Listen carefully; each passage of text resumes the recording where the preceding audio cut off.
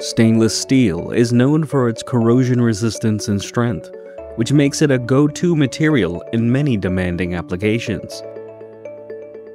However, stainless steel welds can be a weak point when it comes to corrosion resistance. During welding, the high temperatures can disturb the passive chromium oxide layer that naturally protects stainless steel, leaving visible staining and making the material more susceptible to corrosion in the heat-affected zones, or HAZs. To restore this protective layer and optimize corrosion resistance, passivation is crucial for welded stainless steel surfaces. By passivating the welds, you can remove surface contaminants and enhance the aesthetics of the surface and restores the chromium oxide layer that gives stainless steel its corrosion-resistant properties.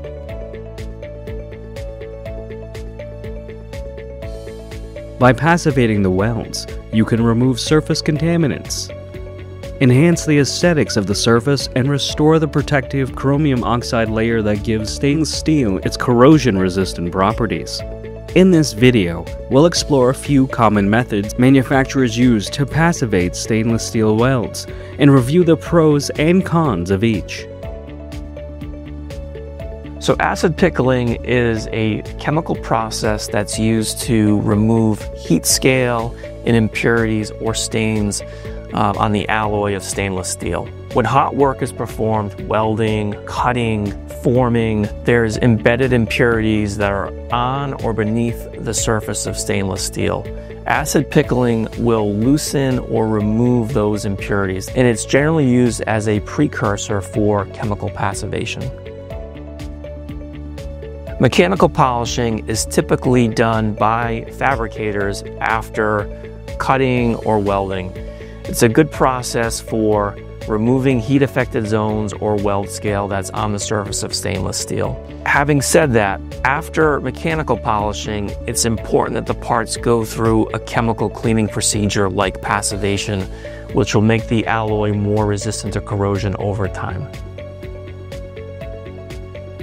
Passivation is a chemical cleaning process that's generally done in an acid such as citric acid or nitric acid. It removes the free iron on material on the stainless alloy, and it produces a oxygen-enriched layer on the surface of stainless steel, making it more resistant corrosion over time. So with New England Electropolishing, what we found the most effective way to remove heat-affected zones is actually a light electropolishing process or a mild procedure. What we typically will do is we'll rack parts, we'll put them into an electropolishing bath at low current.